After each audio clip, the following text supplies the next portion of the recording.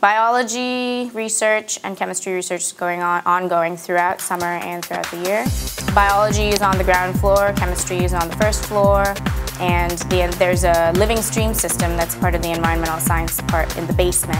I think it's state-of-the-art stuff, and from what I've been told from people who know more than I do about technology, it is state-of-the-art stuff. And the undergrad students here get to use a lot of equipment that you don't usually get to as someone so young and inexperienced. There's nothing that you're really kept from using. All the equipment that Juniata has is open to you. You can put that on your resume and have that experience for when you go into the job field and grad school.